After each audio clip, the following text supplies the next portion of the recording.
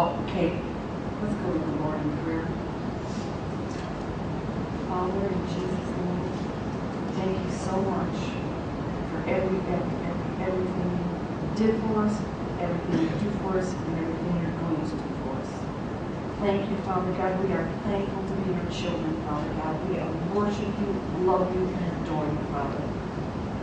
Lord, I thank you that you help me get up here, even able to speak. So, Father God, I pray that your Holy Spirit, Father, speaks through me what you want spoken, Father God, and help me to leave off what you don't want me to speak, Father. I pray that it flows, Father God. I pray, Father God, that your children will listen, Father, with listening hearts, ears, and minds, Father God, to take in what the Spirit is saying, Father. And I thank you, Father, for the opportunity to serve you in Jesus' name, Lord Jesus. Thank you. Amen. Amen.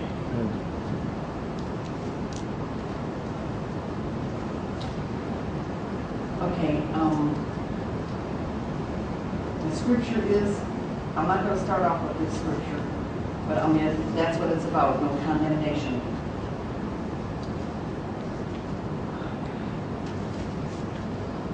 Romans 4:5-8. That's good.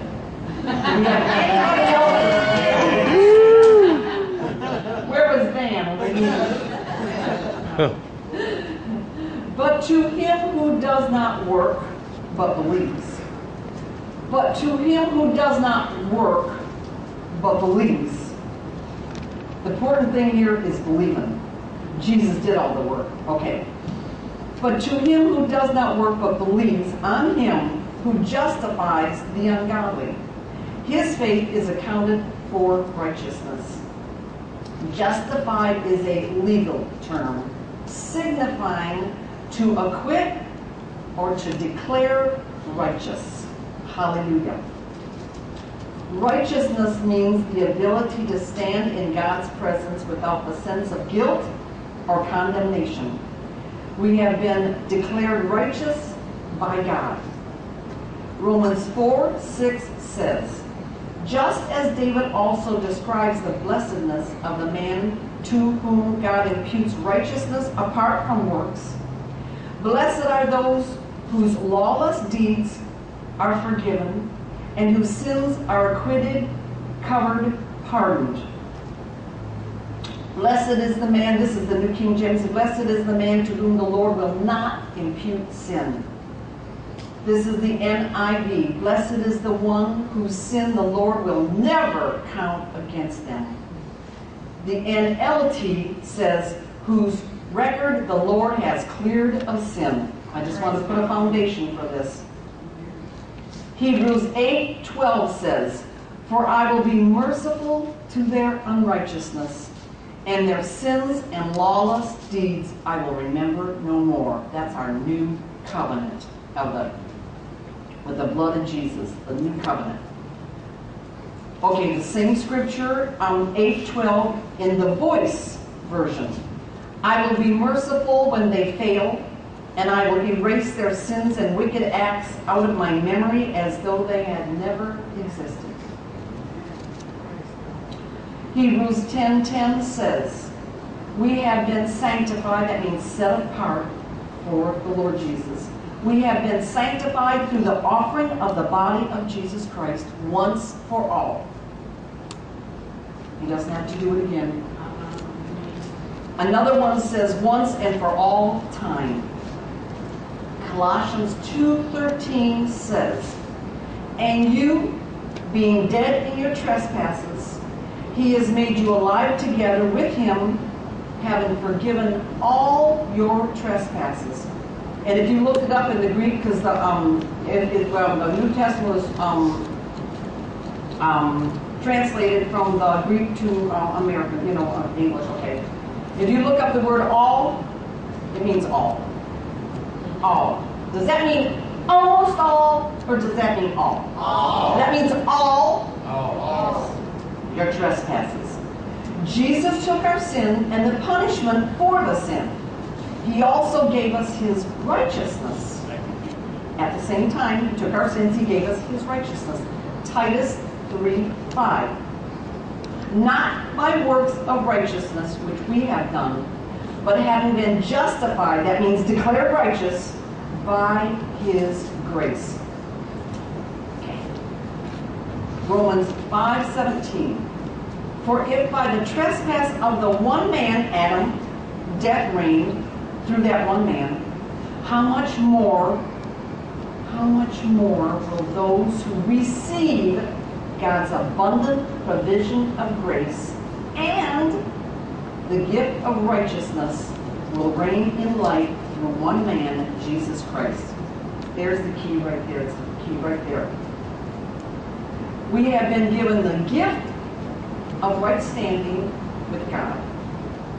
And Romans 8:1 says, there is therefore now no condemnation for those who are in Christ Jesus. It's the gift of no condemnation. It's a gift. Can't earn it. The gift of superabundant grace, the gift of righteousness, the gift of no condemnation. Sin is condemned, not you. Hallelujah. Everything that has ever happened or everything, any type of sin, God's wrath poured out on Jesus. Period, exclamation, done. And I read something in I love this, I read a note in one of my Bibles, I couldn't find which Bible it was, okay. It said 1 drop of Jesus' blood from this second all the way back to Adam could wash it away. Amen. 1 drop. Amen. Hallelujah. Power. Romans 1:8 in the New King James and the King James Version says, there is therefore now no condemnation to those who are in Christ Jesus, who do not walk according to the flesh, but according to the Spirit. That last phrase does not appear in the original Greek manuscripts. It's almost as if the translators could not believe that the declaration of no condemnation comes without any conditions. But it doesn't. Jesus himself was condemned for all our sins. There is no conditions and no other functions that need to be done. It is all about Jesus' finished work and none of man's efforts. I read a book one time, it was so good. I've never seen it ever again. I borrowed it. The name of it was Grace. Just Grace on the front. And inside it says, Jesus plus nothing. Jesus plus nothing. Hallelujah. It's taken me so long to get that, I'm sorry to say. 1 John 4:17 says, love has been perfected among us in this, that we may have boldness in the day of judgment, because as he is, so are we in this world. We have no dread in facing God at the judgment. Even now, in this world, we are as he is. He is perfect before God, so are we. But you got to get a revelation on it. Got to study these scriptures. I'm still studying them. Ephesians 2:5 and 6. Even when we were dead in our trespasses, made us alive together with Christ, for by grace you have been saved, and raised us up together and made us sit together in heavenly places in Christ Jesus. From this place of partnership, he grants that we share in the present works of his kingdom's power. You don't have to worry about how your behavior will be governed without a consciousness of condemnation. Titus 2:11-12 says, it tells the grace will be your teacher. Listen to this, I'm going to read it. Titus 2:11-12. For the grace of God has appeared to all men, teaching us. That's the word of God. Just study it. The grace of God has appeared to all men, teaching us that denying ungodliness and worldly lust, we should live soberly, righteously, and godly in this present age, grace teaches us.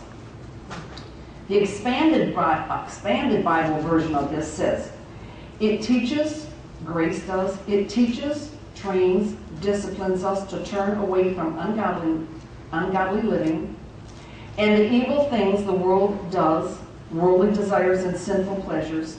Instead, that grace teaches us to live in the present age in a wise, self-controlled, and upright way. So don't let condemnation. How many people have lived in condemnation? Well, that is something I have fought. Some people fight fear or addictions. That is what I have fought and fought and fought and fought. And I still have need more revelation on it. Don't let condemnation rob you. It robs you of boldly coming to the throne of grace. When you feel guilt, you don't want to talk to God. Condemnation is a thief. It robs our peace of mind. It robs our effectual prayer life. It robs you of your zeal. In the new covenant, a man who has accepted Jesus Christ loses the sense of sin consciousness. God has brought a redemption that covers every phase of man's need. Perfectly restores his fellowship with the Father. So there is no sense of guilt or memory of past sins. We stand complete in Christ. And this is something you just definitely have to meditate on. I have to constantly do it and constantly resist and rebuke condemnation. I constantly resist and rebuke it. Always, always when it comes. We stand complete in Christ. Complete. Everything's been paid for. Everything's been taken away. God is a forgiver.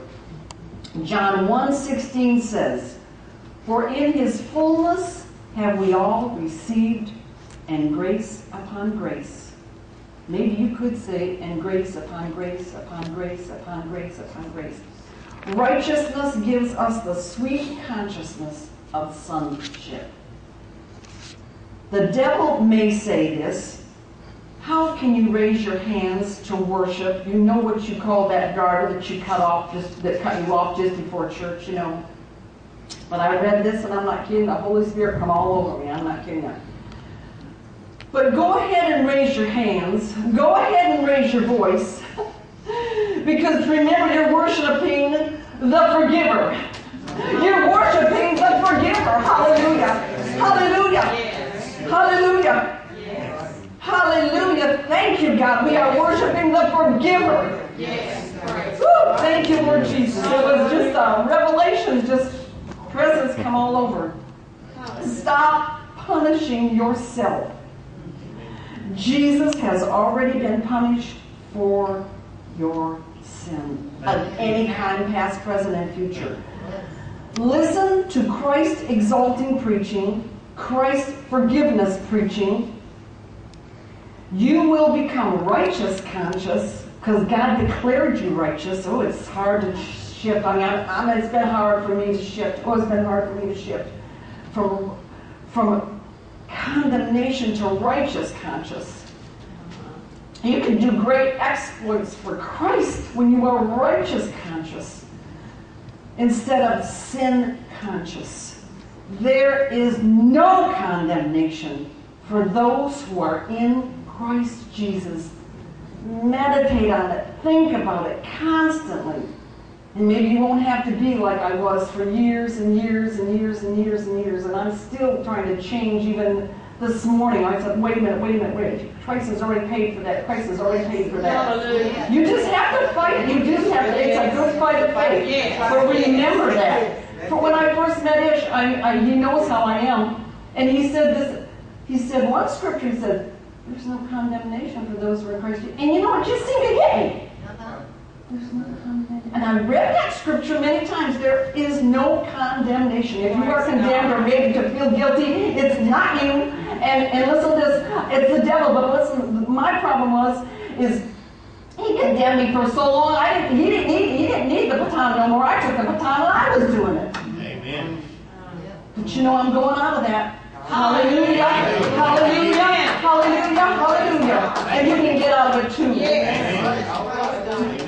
Thank you, Lord Jesus. I pray this come forth like I was supposed to, or like not, like I wanted it to, because it's a paralyzing thing, and I hate the devil, and I hate his condemnation. We don't have to be under that no more. Ever. Ever. Hallelujah. Hallelujah. Hallelujah. Praise you, Jesus. Praise you, Jesus. Praise you, Jesus. Praise you, Jesus. I thank you, Father, that you are a healing Jesus, that you are a delivering Jesus. God, you are a forgiving Jesus. Help us to meditate and understand, Father God, that you want us so free, God.